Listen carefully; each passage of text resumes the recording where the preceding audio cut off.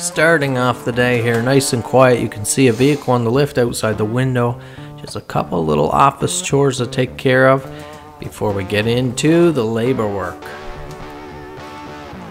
We've got this 4-post lift working to be installed, which is quite a task, a big job. So we're all just trying to pick through that. If we can get a little bit done each day, great. That's the way we'll get this project passed.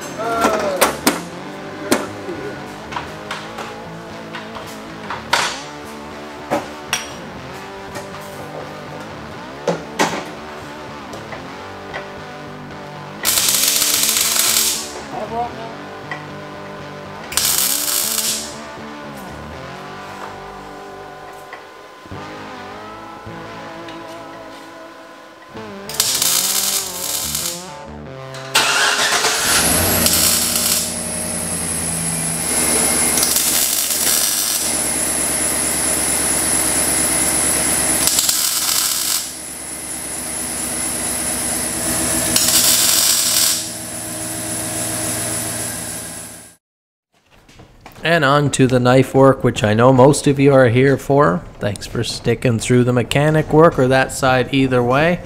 Just trying to show you guys along. But we have some beautiful fresh steel, hand material just glued up, and we're going to finish up my signature forge finish here before we start actually working through these handles. You're going to get to see all of these before the end of this video. And there's a couple just gorgeous, gorgeous pieces. They're all real nice here. There are a couple outstanding pieces, as you can see, and you will see at the end of this video.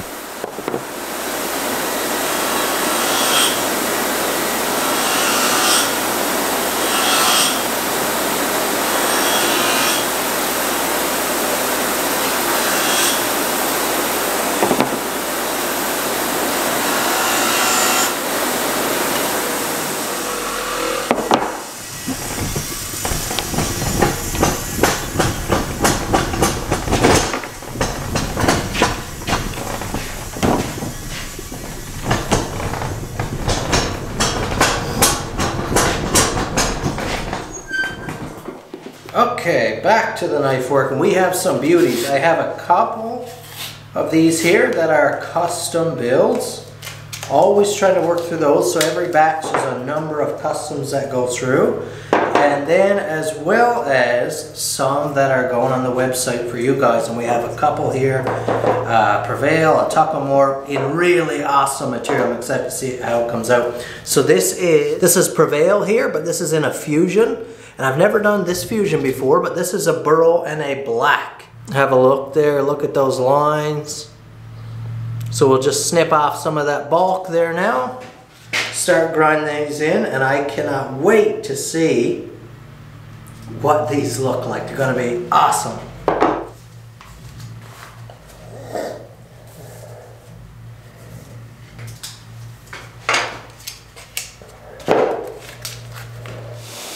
Now, some people will cut their rough handle material as close to their knife shape as possible, so when they glue up, there's very little grind off. I prefer, and I find it much more efficient after years of knife crafting at this point, to just rough cut my material and just hog it down like this afterwards until I just kiss the tang, and then I'll start refining. It saves the whole process of having to be precise beforehand before glue up. So I find it much more efficient use of my time, and the results are the same anyways because everything is perfect ground right to the tang.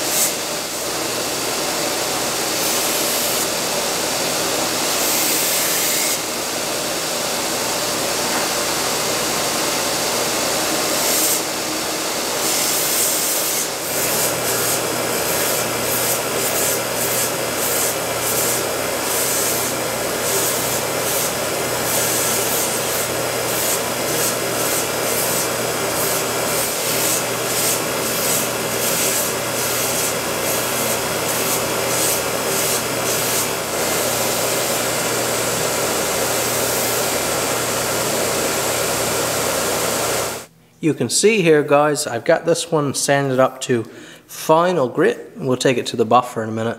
But this fusion material, although it's some of my favorite on the market, I think it's just gorgeous. The burrow and then filled in with the epoxy, it's just beautiful. And you can see, like I said, we mashed up those lines there. But it is the epoxy is hard to get a perfect final finish on it. You can see we have some beautiful file work on this one. Wait till you see it buffed up though. And then we have a Prevail here. Both of these will be available. Look how interesting this one is here. Really cool. But this is a tough material, like I said, to get a good finish on. I'll finish it up to 400 grit on the belt grinder, the slack belt. And then coat it in cyanoacrylate. And that'll fill in every little pore and every little nick and everything. And then I'll redo it with the 400 grit. And then I'll take it out here and I'll start with 400 grit the opposite direction with sandpaper, 600. You could go 8, 1000, 2000 if you wanted to. But you definitely want to go up to 800 or 1000 at least. And then to buff it. That's when you can really see the brilliance and the metallic and the epoxy, because these epoxies are filled with metallic. So you get all that kind of swirly, just incredible. It's pretty hard to convey on the pictures, like when I post them on the website. It's a little easier. I'll show you when we're done here. I can show you under the right light on video, but it's really hard to capture on a picture.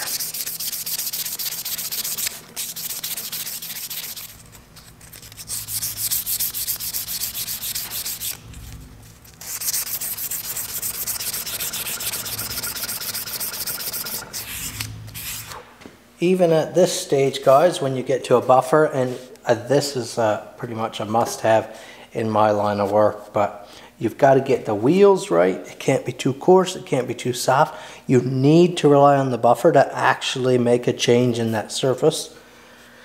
And so you need the right compound. I'm trying to think what compound this is. I believe it's the Maverick brand from Maritime Knife Supply. I can't quite remember. I'm going to dress it on this, I believe this is a Canton, or no, this is just a traditional spiral sewn flannel, I believe. It's a great wheel, but we'll dress it up and we'll put a finish on it. Just for your reference beforehand, see if I could show you that kind of chalky finish, very mild striation in it. Even from that 1000 grit, it shows just the finest hair of striation in it.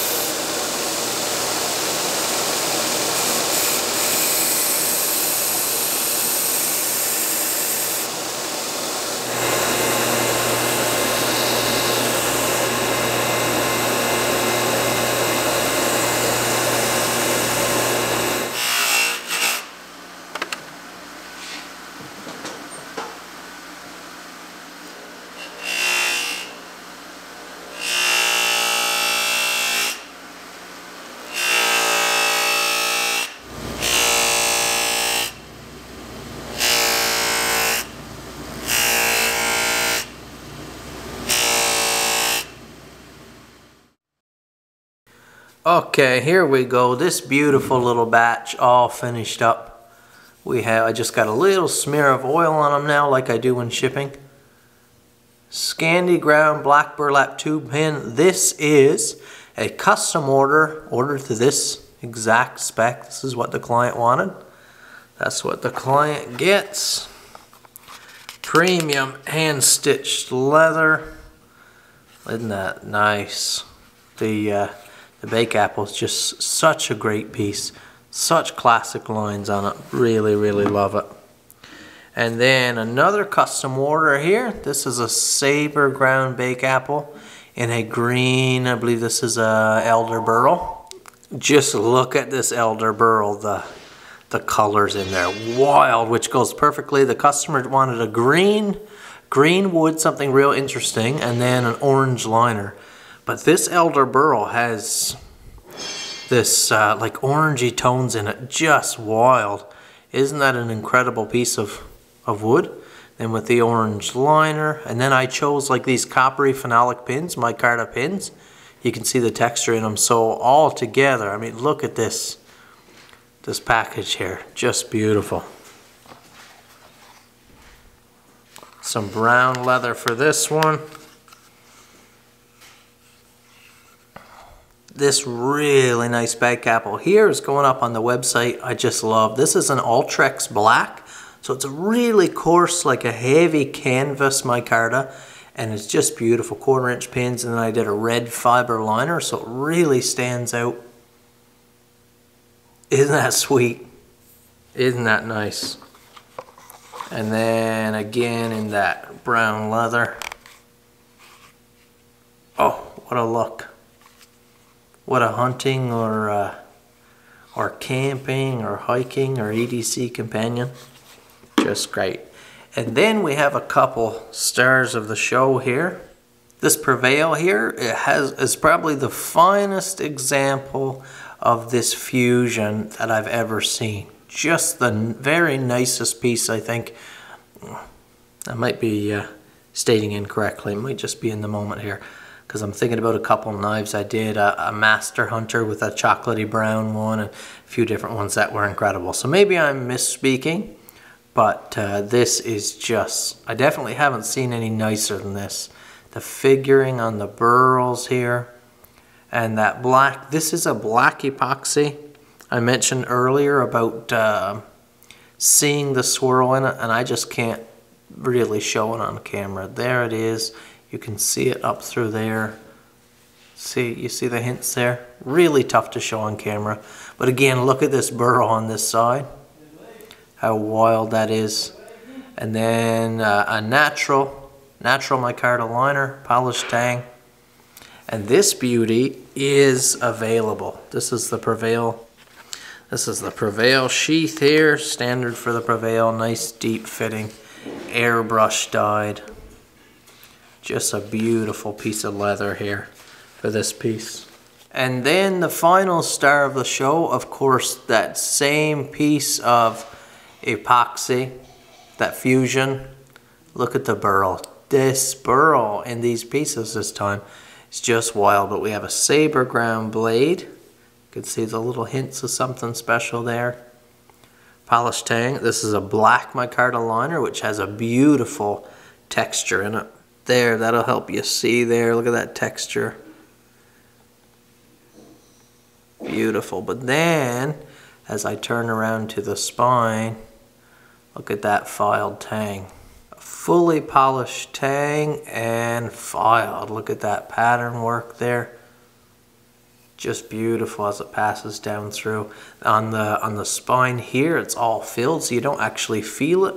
Up here, of course, you can actually feel the filings. So it adds like some traction or an element of jimping. But back here, it's just glassy smooth. Beautiful. And this one will be also available to you guys on the website as you're watching this.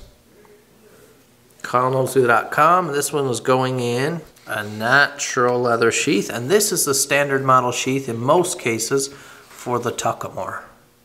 This is what most often you would get. The Tuckamore is a little thinner, a little bit slimmer of a knife than the Prevail, so it can be a little more compact of a sheath, a little tidier. There we go. But that's it for this video. I hope you really enjoyed it. Hope you learned something. Hit that like button if it's your first time here. Subscribe to the channel, please, for more content like this. And check out the website, KyleNoseworthy.com, for some really nice stock there now. You guys bought up the last release real quick. There's brother. Some of you mentioned that he's starting to make a little bit more appearance, but he's not interested in in the show. Look at this lift, guys. Look at this lift. We'll update you all perhaps on that in the next video. Thanks for watching. Have a great day.